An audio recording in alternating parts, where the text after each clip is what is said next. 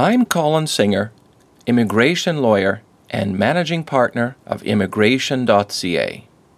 Canada Immigration News Articles, July 2014. Bank of Canada cuts forecast amid serial disappointment with economy's recovery. For almost a year, the Bank of Canada has been expecting key pieces of the economy to fall into place. Unfortunately, this hasn't happened. Instead of the long-anticipated rebound in exports and business investment, growth has been low as every forecast, whether for Canada or globally, failed to deliver as advertised. Right now, we do not have a sustainable growth picture in Canada, Stephen Poloz, the central bank governor, said Wednesday in an unusually blunt assessment of the economy. The hoped-for sustained recovery in the United States and Europe, crucial for a rotation back to this country and spurring moves into new markets and taking the weight of growth off Canadian consumers, has yet to take hold. The most important thing has been the failure of exports to recover, he told reporters in Ottawa, after delivering the bank's latest interest rate decision, no surprise, no change, and releasing its closely watched quarterly economic outlook, which pushed back any significant improvement until around mid-2016. There's no question that with higher global prices for energy, higher Canadian terms of trade, that's one positive, natural force that's working its way through our economy. Over time, we know the energy sector will get bigger, and so will our share.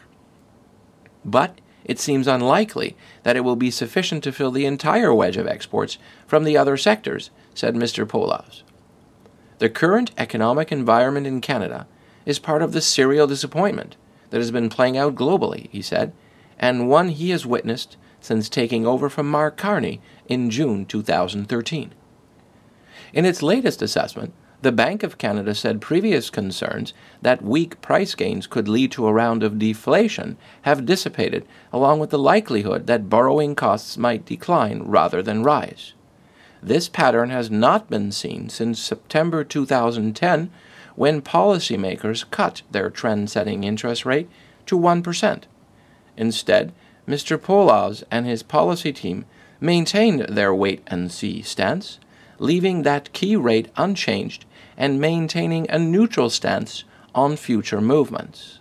Stating that the forecasts could change, the economists have ruled out any change in borrowing costs until at least mid to late 2015. The quarterly monetary policy report, released at the same time as the interest rate decision, noted the bank, is neutral to the timing and direction of the next change to the policy rate, which will depend on how new information influences the outlook and assessment of risks. That statement could be seen as uncharacteristically blunt for Canadian central bankers. One has to give Stephen Poloz credit for pennying meaty policy press statements. Nothing opaque about this.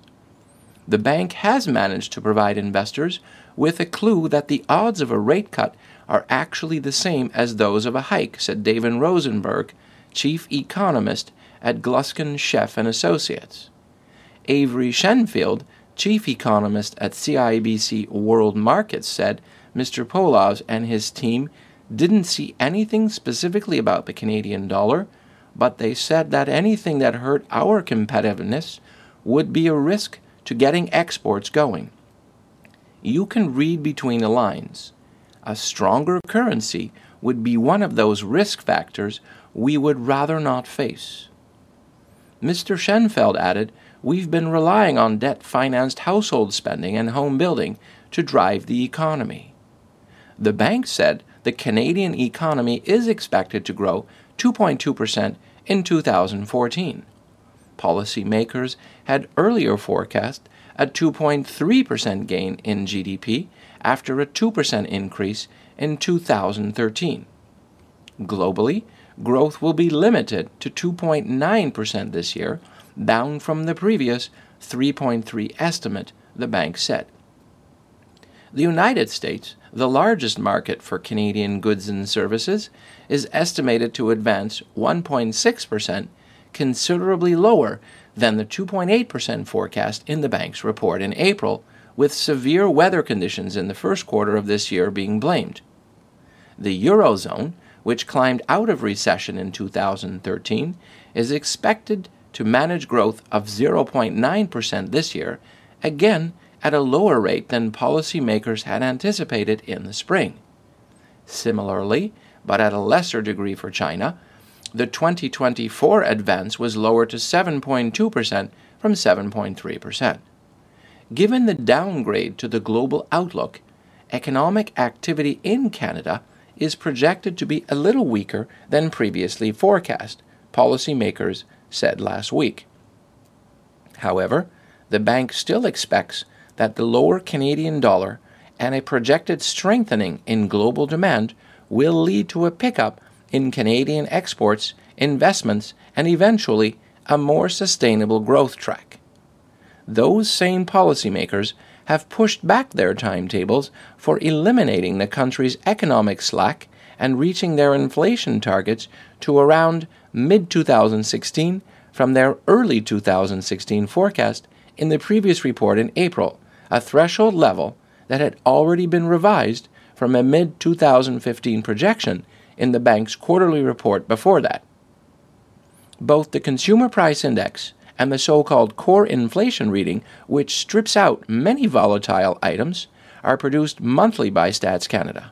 Policymakers follow those inflation trends, with the ideal level being 2%, midway between a broader range of 1% to 3%.